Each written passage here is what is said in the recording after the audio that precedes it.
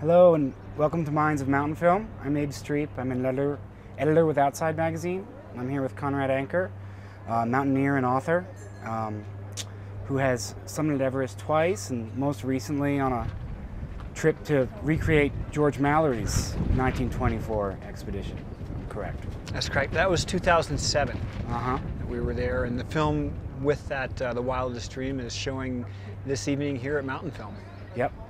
Now, so the premise of the film is you and Leo Holding are trying to climb the second step of Everest without a ladder, as Mallory would or could have potentially.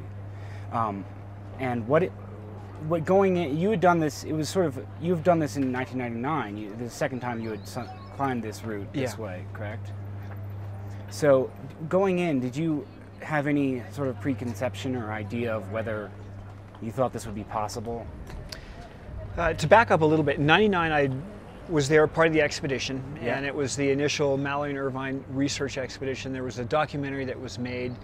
It was a good documentary, but we were sort of punch-drunk mountaineers up on Everest, and it didn't have the historical background that Mallory and Irvine really deserved. So there's always been a group of people that contacted me, oh, I'd like to make a film and do something like this. And then when Anthony Geffen, the producer-director from Altitude Films, approached me, it seemed like a perfect fit, especially someone from England that knew the story, knew English culture, and could take those nuances of what exploration was like in 1924 and translate it into the film. So that was the beginning of the sort of how we started with it. It took us 2 or 3 years to get to Everest in 2007.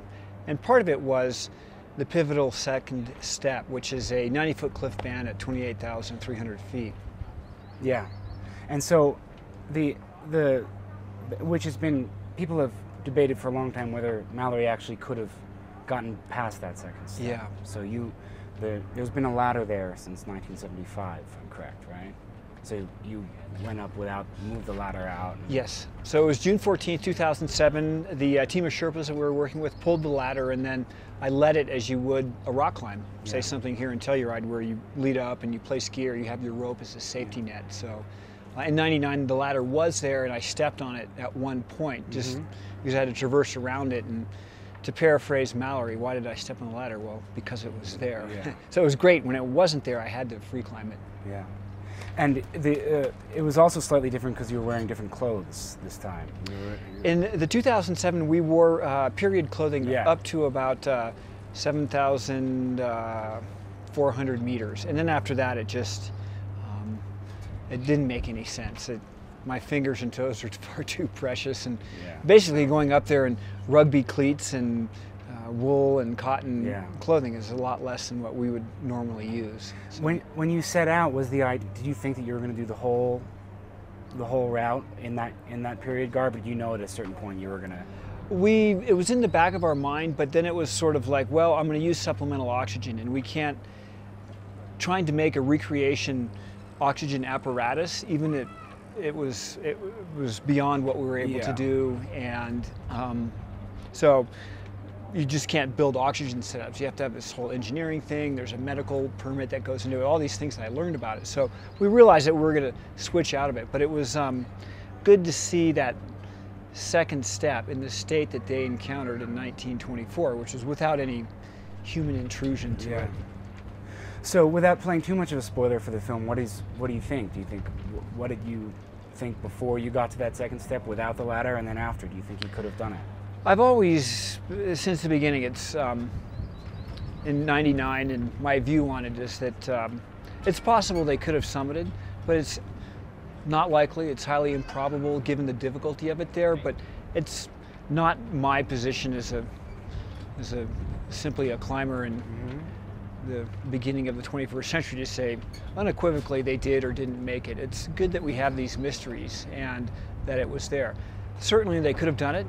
It would have been the most challenging and amazing feat of climbing to do it in 1924 without the protection techniques that we use. They didn't have carabiners.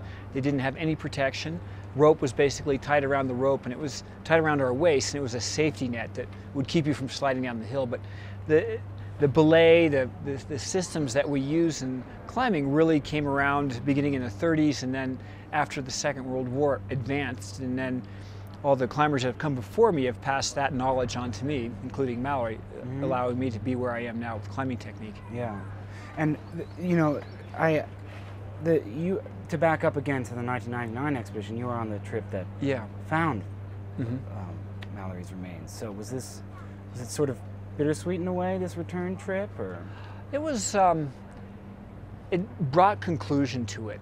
It was good to go back there. We went to the location where Mallory is resting. It was too snowy, so did not see his body. But it was nice to do a film that really honors Mallory. And the cast that Anthony was able to bring together, Liam Neeson as the narrator, Ralph Fiennes as the voice of Mallory, and Liam Neeson's late wife, Natasha Richardson, being the voice of Ruth, was really great. And hopefully in 20 years you could take this disc off the shelf and watch it and be like, great, I've learned something about Mallory, I know what it was like, and it's a good historical piece. So there's no dramatization, there's no fictional stuff in there. It's very much based on fact.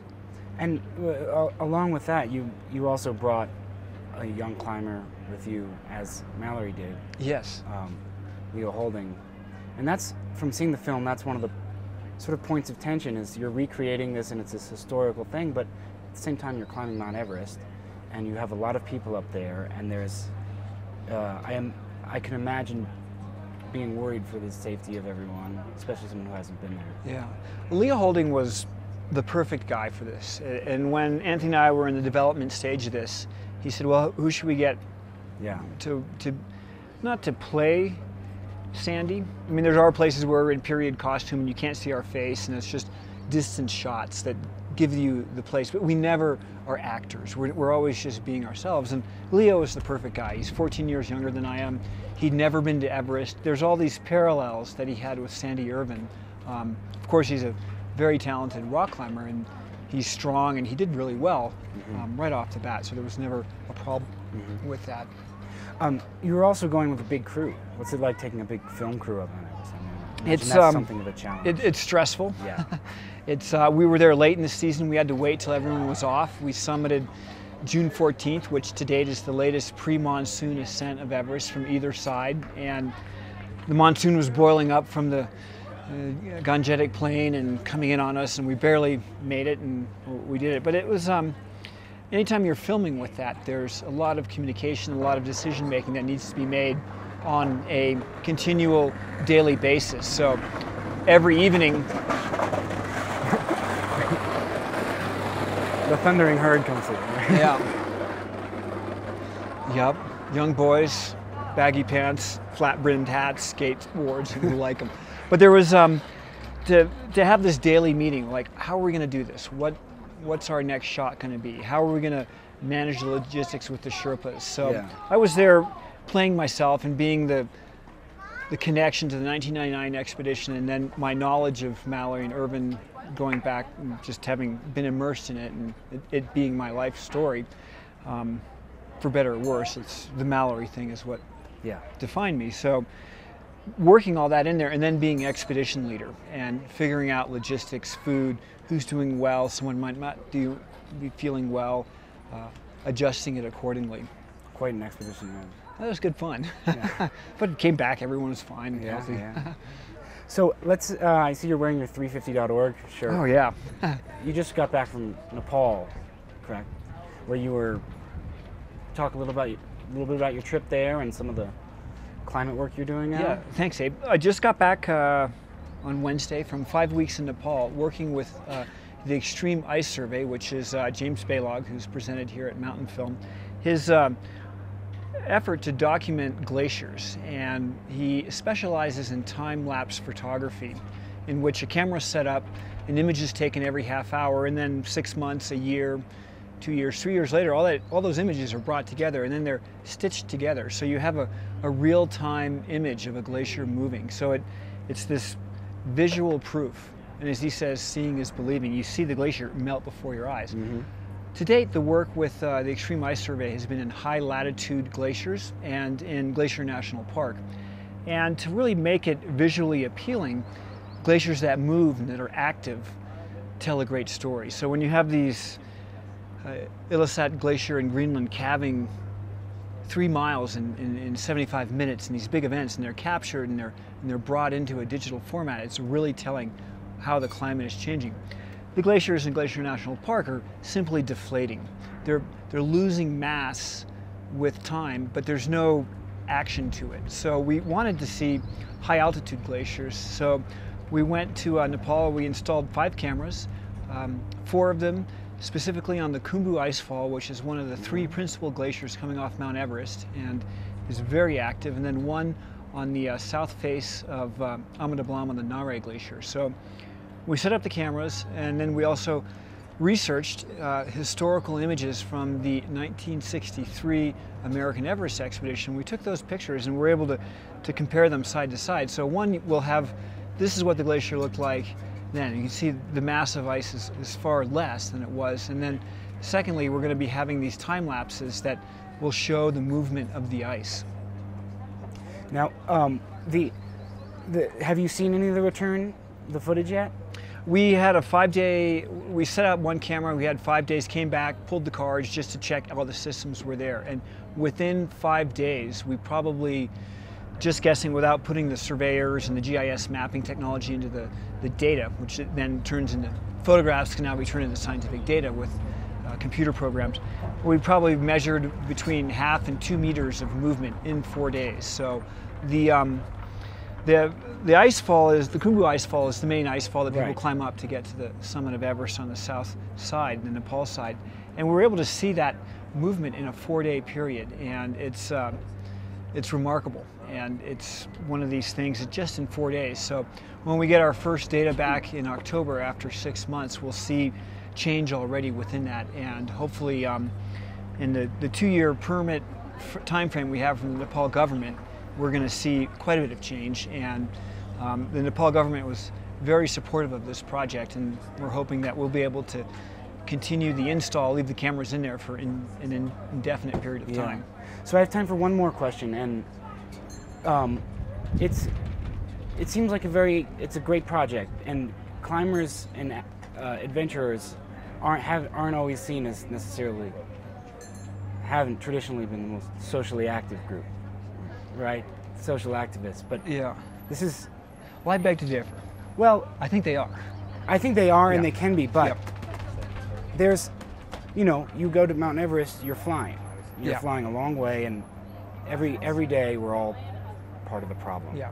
So do you hope that this sort of will be something of a turning point in that respect? So I'll begin with Yeah. I think climbers are very active with the environment. We go back to Thoreau and Walden, and they began with the appreciation of it. John Muir created the conservation movement, something that we have exported to Europe, and they have then embraced our values. He was a great climber. You climbed Cathedral Peak, and the guy did it in leather shoes, and it's a 5-6 climb. He soloed it. It's amazing. He did that before the turn of the century, and then he was able to convince Theodore Roosevelt. And then you have David Brower, who was the ED of the Sierra Club, a pioneering climber. He did a lot of great work with that. And so he had the political awareness that he brought into the environment. And then the next segue in that was is Yvon Chouinard, who was a climber and then took it to a business model. The climbing is about getting by with the minimal amount of equipment because you can't carry it all up there, and being efficient. So he took that essence of climbing mentality and applied it to his business. And now they're an open source sustainability company to businesses from Walmart to the Department of the Defense. They're all going, you guys are onto something. You're not just a bunch of tree-hugging hippies out there. I mean, you're doing the right thing. So they brought it into the business thing. And then you have climbers like Mark Udall, who's a senator from the state of Colorado who'd climbed Kanchenjunga. So, well, I guess I'm saying that and I know we have to wrap it up here, but this is a very active. There have been people who carry that ethos and are climbers, and who do great work. But this is a very active way of, while you're on an expedition, to sort of engage in an act. Yeah, it's beautiful. And for myself personally, I'm in my late 40s, and I've had a great career of climbing. It's given me a tremendous opportunity in life and everything like that. It's my chance to give something back. But significantly, as climbers, we are the canary in the coal mine. You might live in Kansas and go golfing, and climate change is so far removed. You turn your air conditioner on, you drive your car, and as long as the oil is, we get oil at $3 a gallon for gasoline, you don't see what climate change is going. You go to the high mountains and it's like they're shrinking, the winters are 2 weeks shorter, they're melting faster, glacial lakes are building up. There's all these things that build into it. So it's not just what I want to do, it's my responsibility to take this information, this knowledge that I'm gathering from the high mountains, and share it with as many people as we can, because when you see a shrinking glacier, it requires no translation, it requires no graphs, it doesn't need Al Gore making a movie and going up on an escalator to show the CO2 level in the It's planet. not an opinion thing. Yeah, no, I saw It's those like, images it's gone. David Brashears showed last year of just the historical images over time. I think that's all the time we have, but thanks very much. Abe? Yeah. Thanks. All right. We'll have fun. Yeah. All right. You too. Have a Yeah. good weekend.